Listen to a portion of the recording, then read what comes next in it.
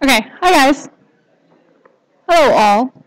I'm Emma, and I am an exec member on the food bank. I have a few questions to ask you, as I assume you know. My first question is, the core issue we advocate for on campus is food assistance, as you can see by our name. However, I feel that at the core of food assistance is poverty, and both temporary and persistent. There have been other student issues discussed on campus, large issues like mental health and student debt. However, one at the core of that is poverty, and I feel that there are many untapped issues dealing with poverty on campus. So my question to VP Education would be, how would you advocate to the university about poverty, as well as what would your strategies be to implement awareness to the university in general?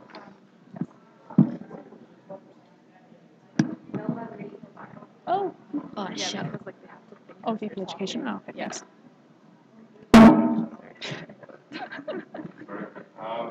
So one of the things that we can look at, especially from the VP Ed standpoint, is empowering the food bank to work on this issue. The one thing that I would like to look at around poverty is the idea around OSAP and how it's not really enough usually to pay for your tuition and your education and your food on top of that. So what happens a lot of times is students get OSAP and then they need to get a part-time job to pay for basic necessities, and then their OSAP gets driven down.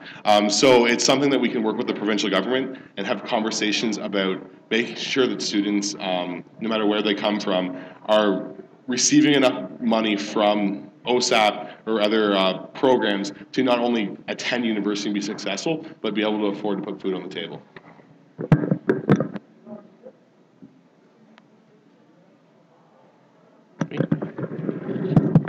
Okay, thank you for your question. So one of the things to help address poverty would be to have additional scholarships for those in need.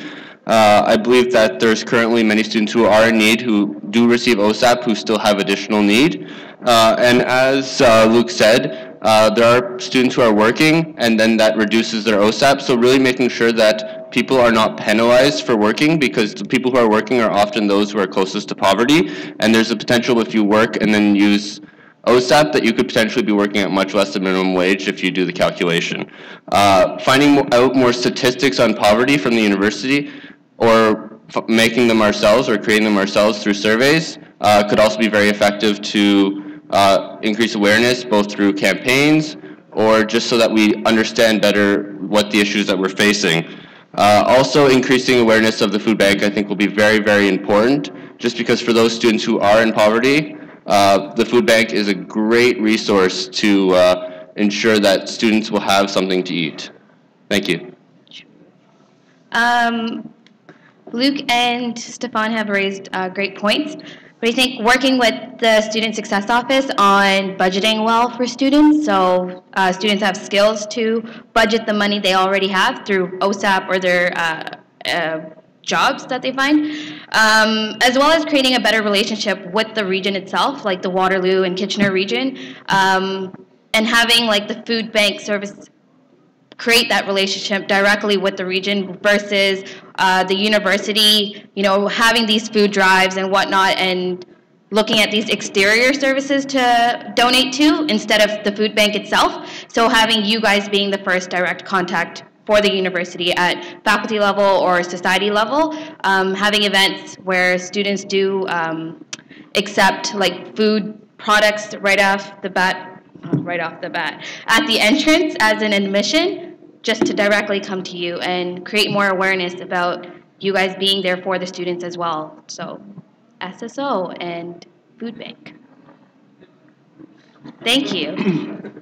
We just need to be very careful to ever consider poverty a budgeting issue. Some students simply don't have enough money to afford to go to school and eat. And OSAP causes that in some cases, and we can't say that people are just not budgeting properly. This is a bigger issue than that. Thank you. Oh, do you want to respond? No, I just wanted to say that, like, through the Student Success Office, like, we can provide that help or that support to help them budget or, like, find other resources to where they can get more financial support or how they can get more financial support. Yeah, I totally forgot where I was going with that, but Yes. I think budgeting is one of the solutions. The other solutions that I obviously brought up would also work, but budgeting has to be one of the solutions that will help towards addressing poverty. Okay. Well, that is the core issue I was talking about, so I'll accept it. All right, thank you. My second question is about our space issue as something that all our services have been talking about. Our services need a larger recognition. The food bank is put away in a very small corridor, as has been discussed by the Women's Center and GLOW as well. I'm sure they'll talk about it. We are not only isolated, but also isolated based on what we provide. A lot of people feel that there's a lot of stigma around food, and there should be shame around getting food assistance. So my question to you is that we need larger space for larger recognition, as well as to include a larger social component to the food bank. We struggle. We have probably the largest volunteer roster in our through the services. However, we are very disjointed. We don't really communicate a lot with each other, and we try through initiatives to do that. However, I feel with more larger social space, we could definitely have more initiatives and to talk about more social issues. So, to the point, what are your intentions to assist and empower our service, regardless of our space issues, but also additionally to the space issues? And I just realized I didn't talk about who this should be to, so it's to the internal. Sorry. I know, I just didn't realize that. To internal? Oh, let's go Green, Nova, Spark.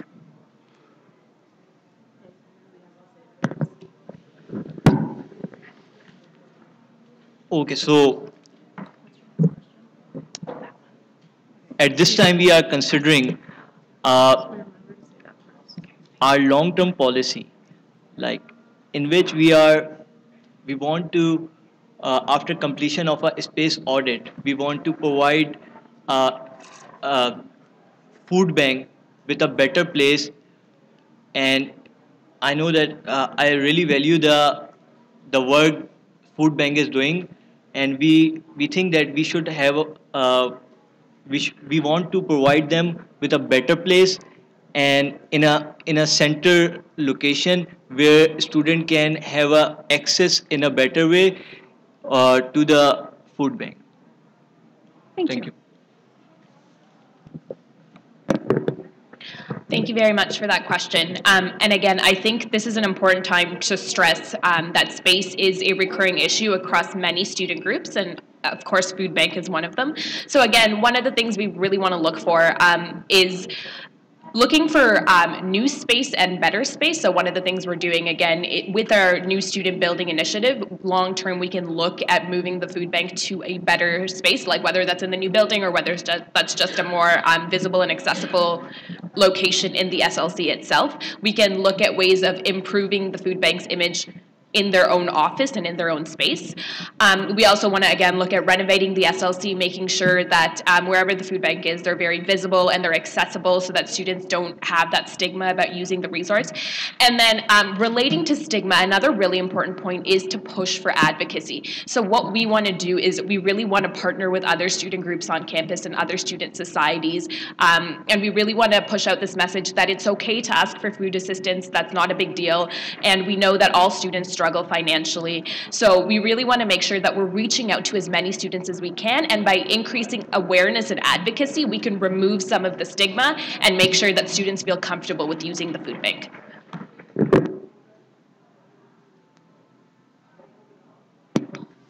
Thank you for the question once again. So I think there's a variety of ways we can help the food bank. Firstly, it starts with ensuring that the food bank is self-sustaining.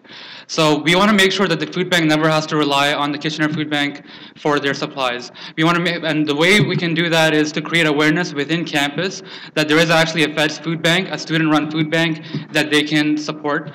There's a lot of athletics events, there's a lot of residence cleanouts, there's a lot of food drives that occur on campus, and sometimes the university administration does not even know that the fact that there is a student-run food bank. So creating that awareness on campus, advocating to the university administration, to the colleges, to other services on campus that there is a student-run food bank and you should donate, you should forward all your donations to this organization would be a good start. And secondly, creating awareness about to students about the fact that this is a service that they can also benefit from. So there's a two-way sort of awareness strategy: awareness about the fact that you can donate to them, and awareness about the fact that you can use the food bank as a service. And that can be improved by increased signage within the building, collaboration with other Fed services like OCC does Trick or Eat during Halloween. So those would be ways where students realize that this is a service. And access to the food bank after 10 p.m. would also really help. Thank you. Yes. I just want to add a point. We are also considering to... You can't add a point. I'm sorry. I said yes too quickly. Okay, thank you for your answers. All right, so this is a question for the presidential nominees. Going to my last question, and something that two of you actually touched on, how would you link our Fed service to the wider university population in general, as well? Something that I have been touched on, because the fees for the food bank come from undergraduate fees. However, what are your thoughts on including graduate students as well as teachers and profs on that fee? Sorry? Oh, no, what is it? First question, it's sort of like a two-parter. First question is, how would you connect us to the wider university population, and what are your thoughts on adding additional fee or isolating the population of graduate students and professors from using the food bank, or adding a fee? Presidential nominees, I'm sorry, did you not hear me? Sorry.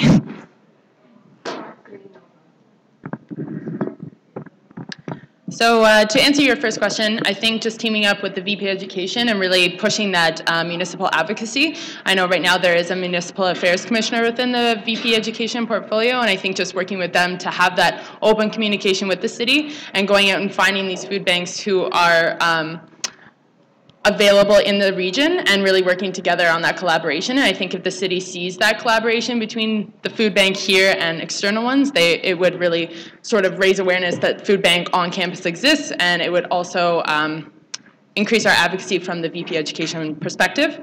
As far as the second part to your question, I think we can definitely talk to GSA about trying to get them on board, and I think if they were also contributing to the service, that would also be definitely something we could try and advocate for. We could also go through the societies to see if they could sort of send feelers out to the faculty and the administration to see if that would be somewhere where we could take this direction, but definitely something we want to have those conversations with the admin and with societies and with GSA, so the Grad Student Association. Thank you. So thank you for the question. To start off with, poverty is a really sensitive issue for students and for everyone actually. And getting assistance is something really hard for students to do and to reach out to people. And I'm actually kind of ashamed that food bank has been shoved away in places that students can't even see and can't even go to. And a lot of students are even embarrassed to go there and ask for food. So to start off with, I would like to see food bank get reallocated somewhere more convenient for students, more centralized and easier for students not to be embarrassed to go in and ask for assistance. The second thing, to involve students, we need an event to show that, you know, food drive could be fun. For example, Canstruction, I don't know if you guys heard of it, where students pile up canned food to make shapes. I feel like that event needs to be on campus, right? It's fun and it gets awareness up and students will enjoy it and it will help serve the cause. As for the second part of the question, unfortunately Feds is only involved with the undergraduate students. I would love to see graduate students and I would love to see profs, graduate students and everyone get involved in this. And we will push for it, but the minimum we could do is set up food drives in different faculties and societies to ensure that if graduate students and professors want to do this, they could donate by at least food drives. Thank you. Okay, thank you very much for that question. So dealing with the first piece, I think really it's about partnering with the student groups on campus, whether that's the societies, the clubs, and it's what what our VP candidate Anjali talked about was partnering with those student groups to really help raise awareness that you guys exist and that you're available and that you're a great resource to donate to, but you're also a great resource to use when needed, right? And that will help with the general stigma associated, because as it becomes something that people are more aware of and becomes part more of the regular life, regular interaction, it's not a weird thing to interact with anymore. It becomes something that's just part of everyday life, right? So I think that's the first piece. Also, to help bring out the message, and this kind of touches on your second piece as well, is partnering more with the KW community. So working with the municipal food bank. We can partner with the GSA and we can partner with the Faculty Association and see if they have interest in helping set up or donating to or becoming part of the food bank that Feds provides. But if they're not interested in that, partnering with the municipal level and sharing that exists and is an option and promoting that as well will both help promote you to the community, but it'll also help promote that the community one exists to the people that we're not able to serve. So that's, yeah, thank you. Thank you.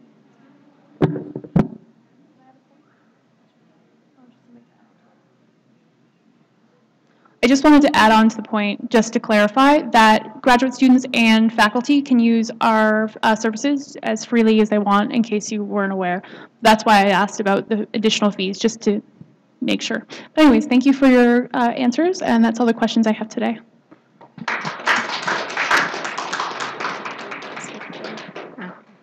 We'll take a short break, but we'll be back very soon, so please don't leave. The next is off-campus community.